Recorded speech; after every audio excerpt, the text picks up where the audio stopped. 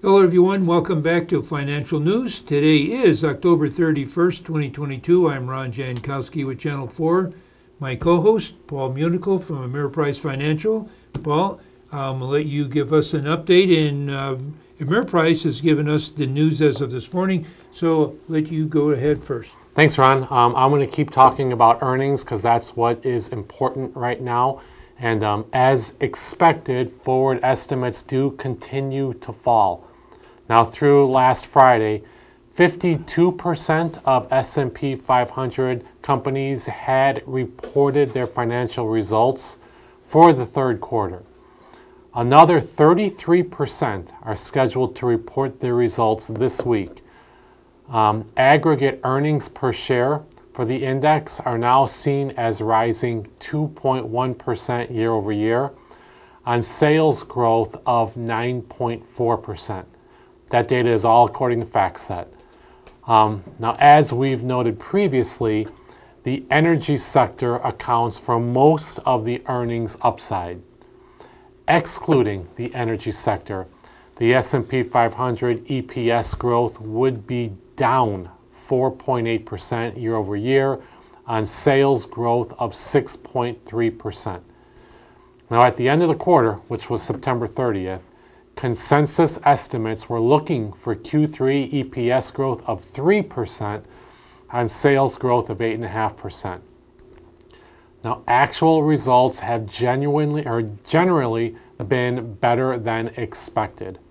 Again, according to FactSet, 71% of companies have reported better than expected EPS results, a measure that is modestly better than long-term averages, but below recent trends.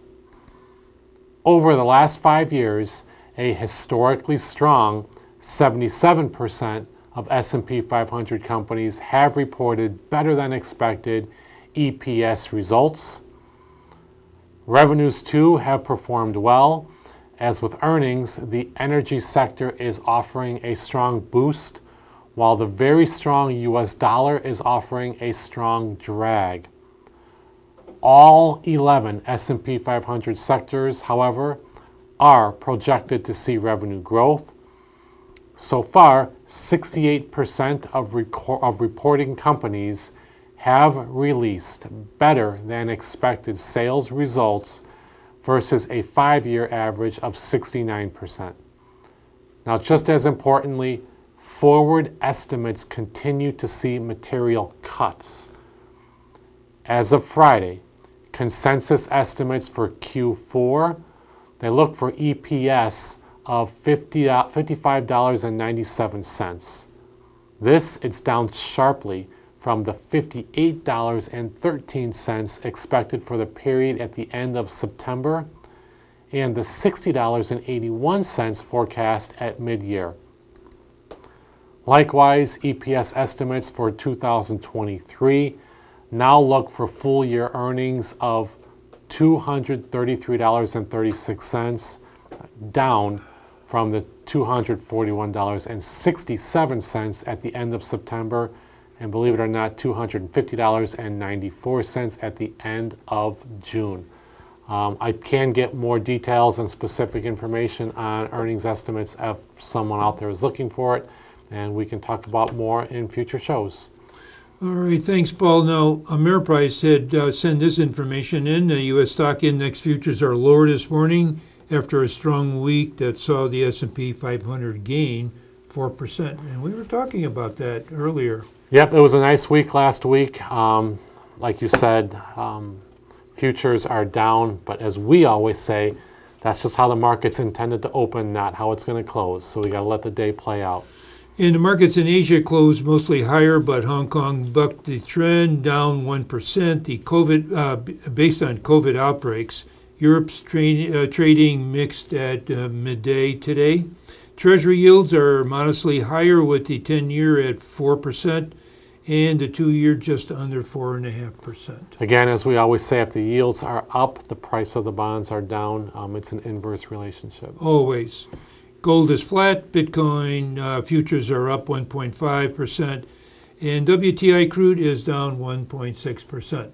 Now, for the Year-to-date index percent returns, S&P 500, a minus 17%, Dow Jones, a minus 8%, NASDAQ, a minus 29%. Those numbers are starting to change. After last week, it helped. We just got to keep it going through the end of the year. All right, thank you, Paul, for that update, and stay with us. We'll be right back with our show called Your Money with a topic that of interest to you that Paul has put together. Stay with us. We'll be right back.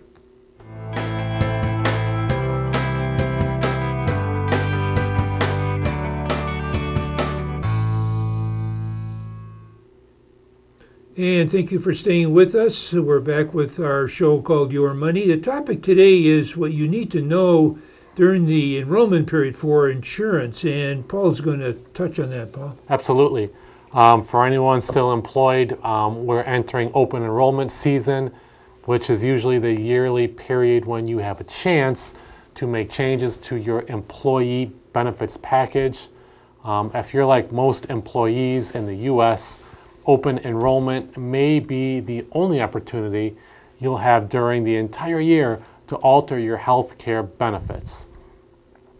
Health insurance, it can seem complicated because there are so many moving parts. It's helpful to understand the different terms and acronyms you are likely to encounter as you review your options. So today we're going to go over some of the most common terms and acronyms. First is premiums. Any form of insurance coverage involves paying premiums, which is essentially the amount you and your employer pay to your insurer every month for your health insurance. Now, most employer-based health insurance today requires that you pay a portion of the monthly premium for coverage. The payments you are required to make are generally deducted from each paycheck. Next, let's talk about deductibles. Many insurance plans include a deductible. Now, in the case of health insurance, this is the amount of money you usually have to pay in total, that's usually in a given year, before your health insurance assumes the costs. So, for example, a plan with a $1,000 deductible would require that you pay all bills up to $1,000 out of your pocket before insurance coverage would kick in. Let's talk about copays or copayments. This is a fixed amount you pay each time you use a medical service. So for example, each doctor's visit might require a $20 copay. If your insurance plan includes copays, this amount is required even if you've met your deductible for the year. Next, let's talk about HMOs and PPOs. These are two different forms of health insurance coverage. HMOs are health maintenance organizations, which often are available for lower monthly premiums, but come with some restrictions. For example, most require that all of your health care needs be coordinated through your primary care physician. With HMOs, you are also typically limited to services from a specific network of providers covered by the plan. Now, PPOs stand for Preferred Provider Organizations, which tend to have higher premiums than HMOs. With PPOs, referrals from your primary physician typically aren't required, and you generally have more flexibility in choosing providers. Next, let's talk about HSAs, which are health savings accounts. Some health insurance plans come with an HSA feature. This allows you to set aside money on a pre-tax basis to pay for qualified medical expenses. You can use the savings amount to cover expenses for deductibles, copays, and other out-of-pocket medical costs. By using pre-tax dollars, the net cost for you for these services is reduced. HSAs also automatically roll over depending on your plan, and any unused funds from each year for future use, again, depending on your plan. It could be even used potentially years from now when you retire, but again, depending on your plan. There's something called a high deductible health plan, HDHP. These plans are offered in conjunction with an HSA. HDHPs often are available for a lower monthly premium, but as the name implies, require that you carry a higher deductible. Much or all of the deductible can come out of the money you set aside in the HSA. If you anticipate few major healthcare needs, HDHPs can be an option for you to consider to limit your premium costs. Next, let's talk about FSAs, which are flexible spending accounts. Now, this benefit option lets you pay many out-of-pocket medical expenses with tax-free dollars. You set money aside into an FSA with each paycheck on a pre-tax basis.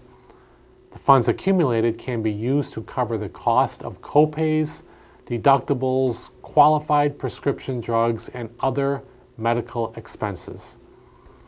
Most of the money must be used before the year is out, but your employer may allow you to carry it over for a short period into the following year, or include a provision that lets you spend up to $500 of this year's FSA savings in the following year. Again, all plan specific. Make sure to inquire with your benefits provider if you have questions about the specifics of your plan. Making the right choices for your circumstances can result in better coverage that you have today and potentially save you hundreds or even thousands of dollars a year. It's worthwhile to carefully review your options and choose the most appropriate plan for your needs. Of course, the thought behind this is choosing the proper plan can help save you money, which can help you save money then in your 401k or your other retirement plans. So getting your healthcare choices right is critical. And we just gave you some few guidelines today, but always consult with your HR rep at your company for specifics regarding your plan. Yeah, this is the critical period to make those decisions. Most companies' enrollment time is now. My own company, I'm doing enrollment right now. It's this week, and most companies, this is the time. So consult your HR rep, do your research, because choosing the right plan can potentially save you money. Yes, exactly. Or cover insurance needs that you may have to increase your coverage as well. Yes. And after you talk with your HR rep and choose your plan, if you find you are saving extra money, feel free to give me a call and I can discuss with you ways to save that money for retirement or whatever your goal may be for that money. Again, my number is 708-226-3412. All right, thank you, Paul. And the information from Ameriprise Financial, I'm Ron Jankowski with Channel 4 in Palos Heights. We wish you good investment day.